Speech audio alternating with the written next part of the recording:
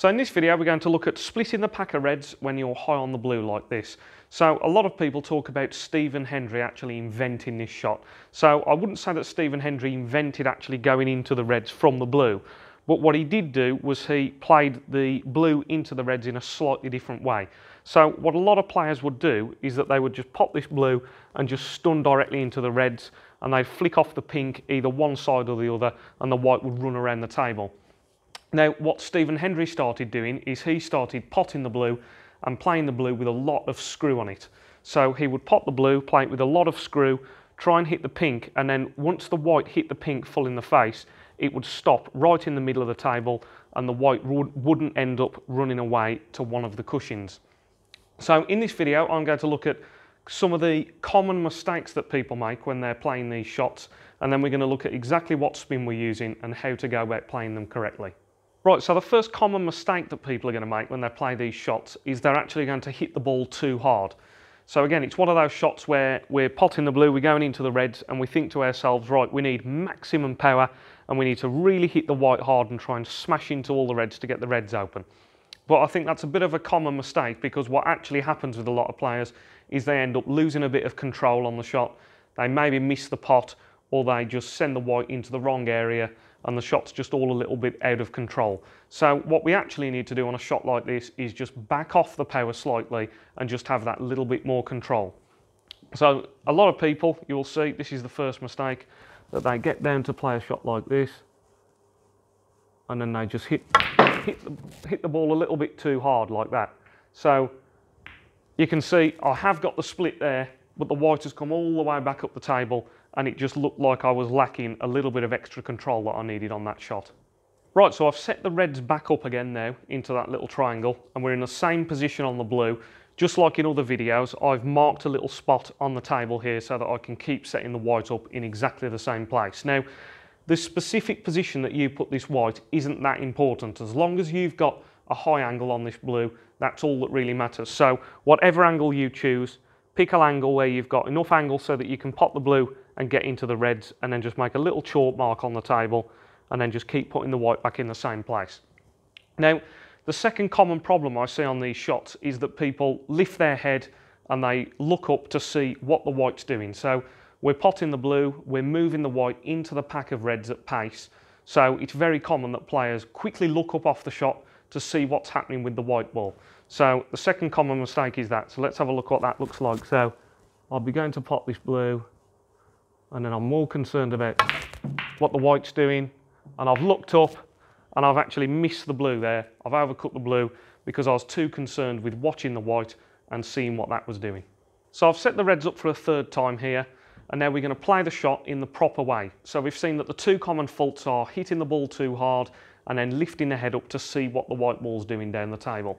So we're going to approach this shot now in the proper way. So we're going to stand behind the line of the shot and make sure we line up the shot properly.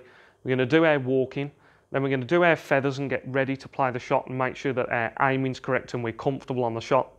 We're going to make sure we don't play it too hard, and then we're going to keep nice and still so that we're not lifting our head to see what the white's doing. Once we've picked the line on the blue, we're just going to let the white take care of itself.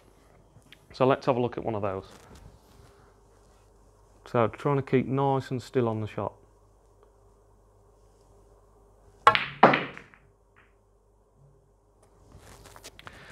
And you can see that time that I potted it, I tried to keep nice and still. The blue's gone in the middle of the pocket. I've left myself nicely on a red here, and I've got a nice little angle on the black then as well, and a nice chance to score some points. Now on this shot, I'm going to try and play it now a little bit more like Stephen Hendry used to play it. So on the previous shot that you just saw, I played the blue, and I actually played the blue into the pink with stun. So I was aiming from the centre of the white about a tip and a half down from the middle. So that's a stun shot. I potted the blue with stun into the pink. What Stephen Hendry used to do, and this is the difference in the way that he used to play this shot, is he used to pot the blue with lots of screw. So he would play maximum screw, pot the blue into the middle, and then try and arc the cue ball forwards and then arc it into the pink, keeping the white in the middle of the table. Now, this is a much more complicated way of playing the shot because it involves a lot more timing, and you're trying to get the white to do a little arc so that it hits the pink full still and then stays in the middle of the table. So I might need a couple of attempts at this. But I would say before you attempt to play in this way, where you're holding the white in the middle of the table, just get used to doing the really important habits that we've talked about, which is staying nice and still on the shot and making sure you back off the power so that you can just be a little bit more accurate with your pot. Right, so let's have a go at playing it a bit like Stephen Hendry then.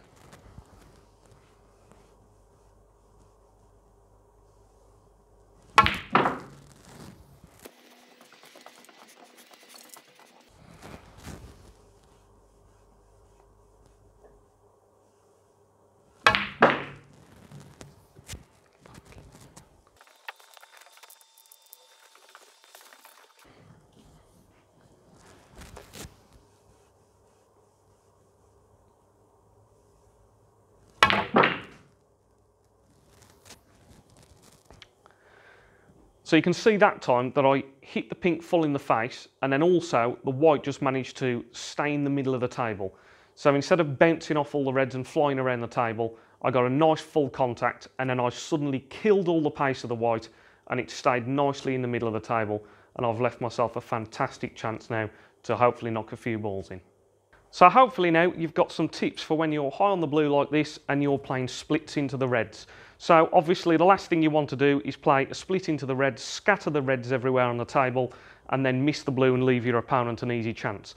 So hopefully you've got some useful tips now, staying a bit stiller on the shot when you're playing these shots and backing off the power a little bit. And then if you get more comfortable with these shots, then you can start thinking about playing the shot with a little bit of screw so that when you hit the pink, you hold the white in the middle of the table. So as always, if you enjoyed this video, please give it a like.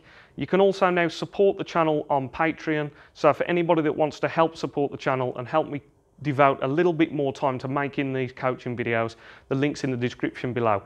If you enjoy the videos, please remember to subscribe as well. Thanks for watching. Cheers.